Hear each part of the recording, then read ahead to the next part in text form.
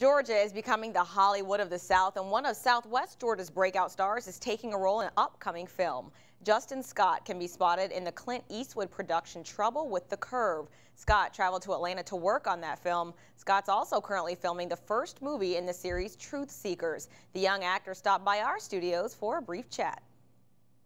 It's just, it's got a really good message. He started getting ideas for this movie when he was young, Mr. Gaylord Parsons, and it's really doing a lot of good right now because it's trying to calm the world down for peace, and it's coming in at a good time for the world.